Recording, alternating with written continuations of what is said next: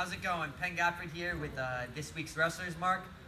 Last couple weeks we were talking about moving your feet. Next couple weeks we're talking about keeping our head up. For those who don't know, Wrestler's Mark is our Beat the Streets way of relating the on-the-mat lessons to off-the-mat, real-life kind of scenarios. For this week we're going to talk about keeping our head up and specifically being self-confident. On the mat, we can kind of talk about it a little bit later. We'll be doing getting up, our stand-ups, and then off the mat, we're going to be talking about how, in a scenario where sometimes we work really hard and we don't get the kind of results we want, we have to keep our head up and be self-confident and keep going. So this week's scenario is, let's say that you're studying really hard for your math test.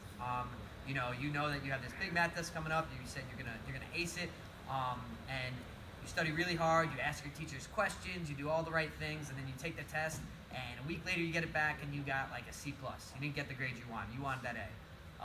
There's two ways to go about this. One way we can, put our head down and say, oh, this is stupid, I'm not gonna even study again.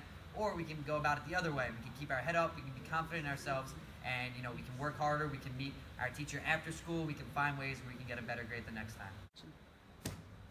C+, after all that hard work, I'm just gonna quit. No, you know what I'm gonna do? I'm gonna keep my head up, and I have confidence in myself that I can do better this time. Right? I'm gonna go after school, ask my teacher questions, and I'm gonna turn this C+ into an A. So that's our off the mat scenario. Our on the mat scenario will be our stand-up.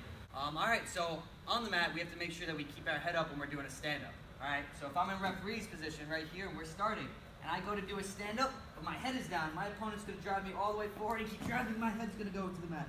All right, and then there's no way I'm getting up. All right, so in wrestling, when we do our stand-up, we have to make sure that the first thing we do is arch our neck and get our head up.